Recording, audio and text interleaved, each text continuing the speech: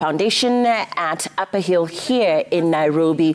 The Azimio leaders are present now, at least some of them. Let's listen into what's happening there. The president, and I'm saying this very deliberately, the office of the president, with evidence that the costs of food, fuel, electricity, and fees remain unacceptably high.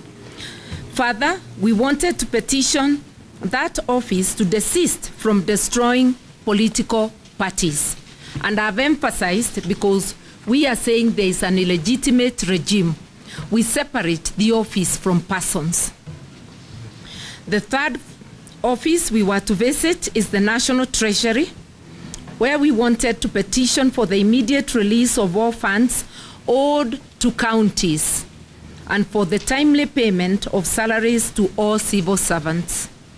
The fourth office we were to visit is the Public Service Commission, where we planned to demand that appointments to public offices be done purely on merit and inclusivity, not tribe, as is presently the case. We strongly feel that it is immoral and criminal in a country of close to 50 communities for appointments to go only to members of one community. Unfortunately, our members of parliament who were on their way to the office of the president to begin the presentation of the petitions were not allowed to access this public office, for which we pay with our taxes. Despite being peaceful and unarmed, they were met with tear gas and gunshots and other forms of brutality. We know why we could not be allowed to present a petition to OP on cost of food.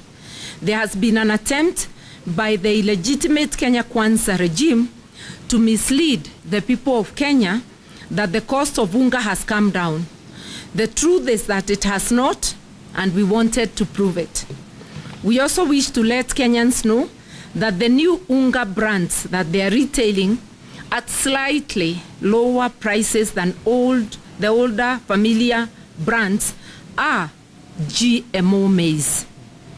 A number of millers have declined to mill that maize and sell it to Kenyans as a matter of principle.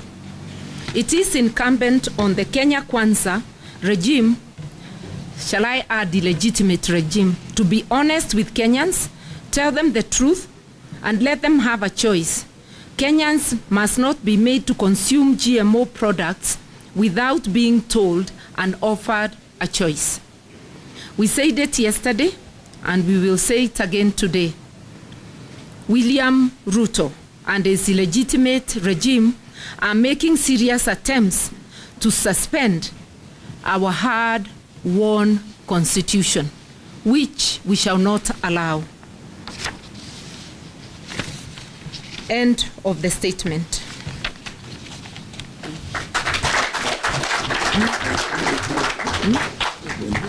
Kioni probably was to add.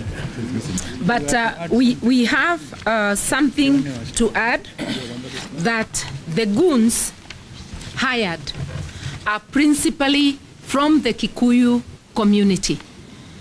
And they are the same goons that had been hired to attack the Northlands farm, also to attack East Africa Spectre, and it is